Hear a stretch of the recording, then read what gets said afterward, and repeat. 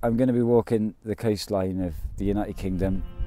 I'll be starting from Llangennith Beach, which is where we are now, which is what's behind me, and I'll be starting up the west coast, basically heading up towards Tenby and then follow the coast all the way up towards Scotland. Obviously, once I've hit there, I'll head around the very north of Scotland and then head down the east coast, Penzance way, and then back, hopefully, to Llangennith Beach where I started. I'm doing it because for the first time in a long time I've had the opportunity to do it. Basically because, well, I'm a single parent. My daughter is moving on to Bournemouth to college now, and it's kind of left me twiddling my thumbs as to what I want to do now. I had a lot of help from SSAFA, being ex-forces myself. I was in the parachute regiment. Whilst I've been a single parent, I've had my ups and downs, and SSAFA have always been there and selflessly helped me.